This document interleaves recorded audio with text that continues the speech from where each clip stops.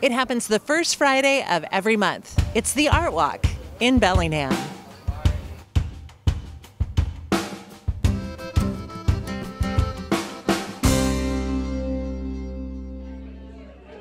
Tell us about the Art Walk.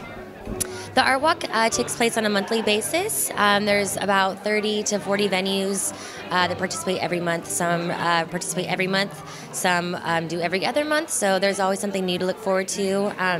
Usually features over 50 artists, local artists, regional artists. It's a great way to experience downtown. How does it encourage downtown? Talk about the effect that it has to the downtown core. It brings a lot of vitality to downtown. So on a monthly basis, we're bringing families down, Western students down, folks downtown to support all the local merchants that are venues hosting these artists, supporting the local arts community, and then just supporting downtown business and really bringing life to downtown on a monthly basis.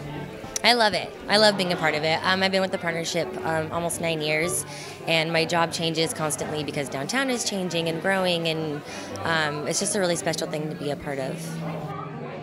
Kelly, tell us about Art Walk as far as Allied Arts is concerned. Art Walk is one of the main reasons that we exist, that we bring over 200 people come through to get to expose to the arts. It's great for the artists as far as getting to exhibit their work, and also for the patrons and the people of the community, all ages and walks. They get to see art and be experienced, and it's really neat, us being a nonprofit, in that it's not just for sale art that goes over your couch. We want to expose people to really kind of new, creative, interesting pieces.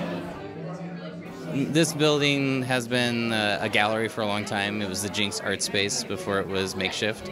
And the gallery is a great opportunity for young and new artists to come in and have their work shown. It's a great place for developing people to start off, and it's also a great place for established people to kind of reach a different audience that they might not normally get in the regular gallery scene.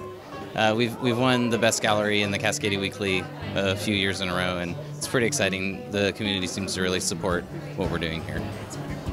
If you want more information on the Art Walk, just go to downtownbellingham.com.